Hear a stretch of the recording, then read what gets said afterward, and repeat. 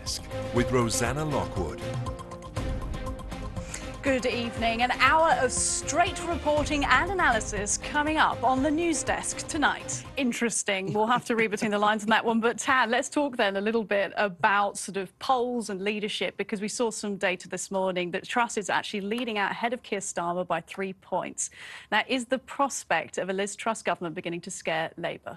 No, I think, as I said earlier, any one of these... Wide-ranging Afghanistan is basically Beijing's entry point for its high-value Belt and Road Initiative and a key access point for Central Asia, an oil-rich Iran as well. And there's been a lot of talk about China's interests in Afghanistan's enormous mineral resources too. First of all, I'm going to give my own questions to Aswath. We're going to chat for around 20 minutes or so, and then I'm going to turn it over to you, the audience. I want to encourage you now. Do submit your questions. You've got that tab function in the top right. And some might argue that it was the pandemic and the speed at which they were able to come out and complete those orders and get that order book filled quicker. In fact, I think you're making my case, because the reason Boeing was able to do that. From Singapore on this Tuesday in September, welcome to Squawk Box. I'm Rosanna Lockwood. Good morning, folks. I'm Martin Sung. Let's get a look at your headlines at this hour. History. The worst first half since the 1970s. You're going to be hearing a lot about the 70s throughout the show, especially with our next guest as well. A lot of research, looking at Total, for example, a massive company with, ESG concerns, as many energy companies do now.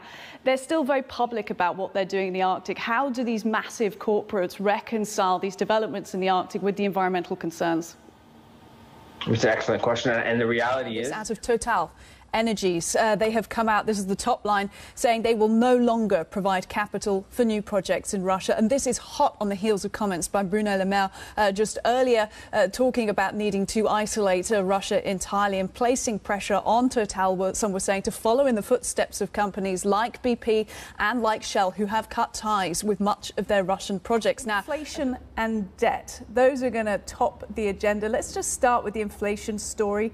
Different in every country around the world, but we live in a globalized economy. So could we see a more harmonized approach in terms of addressing inflation risk worldwide? Because with all due respect, you're not an elected political official, but you do have a lot of influence, of course, as a very successful entrepreneur. So how are you saying that businesses can work with government here? The story. I mean, when we say uncharacteristically low-key, we are still talking about thrones, and Bentley limousines, but not horses and carriages and crowns this still a high bar. Yeah, it's still a high bar, but a lot less pomp and circumstance in this year's Queen's speech, which is the official reopening of the UK Parliament by the Queen, given by the normal comments that you hear about a 3 or 4 day weekend. That is all we do have time for at the moment. Thank you to our panel, Tan, Emily and Bim, and thank you for watching. Tom Newton-Dunn is back in this chair tomorrow. Up next here this evening is Piers Morgan Uncensored. Good night.